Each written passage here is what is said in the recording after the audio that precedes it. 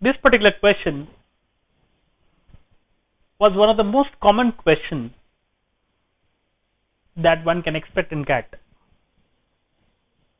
And mind well, 7 is the only digit which have a cyclicity for the last two digits. Let us take an example. 7 raised to 1 is 07, 7 raised to 2 is 49, 7 raised to 3 is 343, 7 raised to 4 is 2401, 7 raised to 5 is equal to 16807.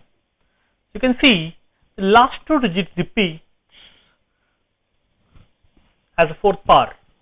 So we can say that the cyclicity for the last two digits as far as 7 is concerned is 4.